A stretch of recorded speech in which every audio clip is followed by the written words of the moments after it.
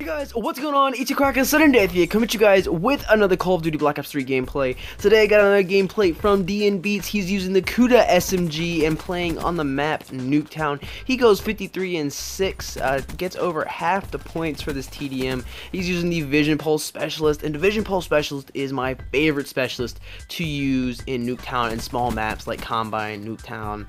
Trying to think of another one it's good to use on, but those are my favorite maps. Skyjacked, those are the favorite maps I like using Vision Pulse on. It's just terrific. I also would recommend using Gravity Spikes on this map as well. Guys, what I want to talk about today is Nuketown being moved into the normal playlist for map rotations, or whatever the hell you call it.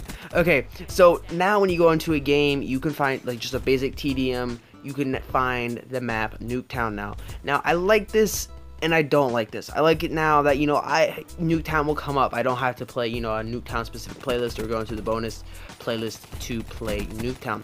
But what I don't like about this is how many times I'm playing Nuketown now.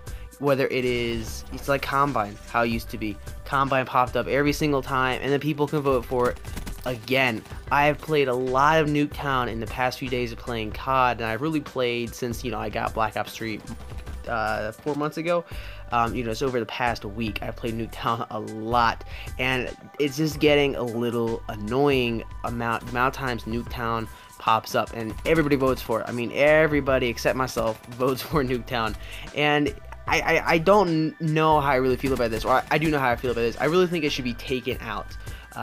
I don't really understand why Treyarch did this and put Nuketown into the normal map rotation. I think it's kind of stupid, because now, you're dealing with the people wanting to vote for Combine and then the people wanting to vote for Nuketown. So you get a big situation where, you get your team that really sucks and is on a small map versus a big map, and you just get totally annihilated by a much better team.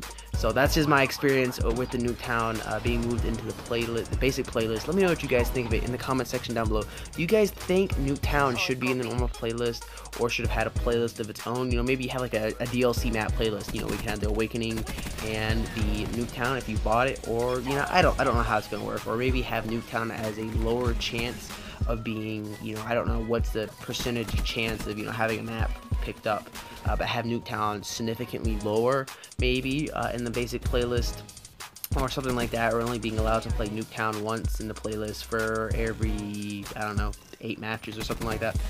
Again, guys, I'm just throwing out some ideas. Don't know what it actually work, but I hope they do fix this, because Nuketown does get a little bit annoying. Anyways, guys, I hope you do enjoy the rest of this gameplay. Beats does go 53 and 6, like I said, just totally annihilating the other team with this Kuda. Kuda, such a good gun, such a good gun.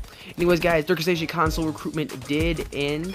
So if you guys signed up, I've chosen a couple guys already and already sent out emails. So if you guys did sign up, make sure you guys check your emails. I'll be sending out a couple more emails here in the next couple of days, and you guys can go ahead and go through the testing period, and we'll go from there. Anyways, guys, this is your cracker Sudden Death here, signing out, and I'll see you guys in the next video. Peace.